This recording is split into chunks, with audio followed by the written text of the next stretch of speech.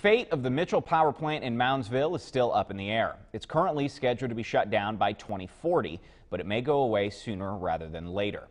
7 News reporter Aaliyah Keller joins us now live in the 7 Newsroom and tells us that it all depends on the Public Service Commission, but they won't make a decision without your say. Aaliyah. Well, Steve, West Virginia delegate Lisa Zukov isn't sure what the odds are that this plant will go sooner rather than later. Meanwhile, American Electric Power has had plans to shut it down eventually. And if the PSC decides against doing the work that's required for the plant, it may shut down even sooner. We're talking by 2028.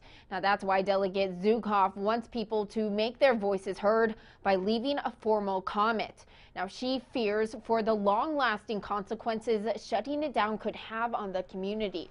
That includes a lot of the good-paying jobs we could lose. We have a lot at stake here, and I just think people need to be aware of it. Again, it's not an emergency, but we do have an opportunity that'll be gone after May the 6th. So I would encourage anyone who cares about this issue to either email or write the Public Service Commission and let them know your thoughts.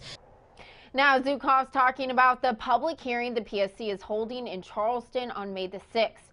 Now, it's up to the PSC to make that decision, but Zukov says the PSC will take anyone's say into account. Now, if you'd like, you can have a say too without even having to drive all the way down to Charleston for that hearing. Just go to the website right there on your screen to leave your comment. Live in the 7 News studio, I'm Aaliyah Keller working for you. Thank you very much, Aaliyah.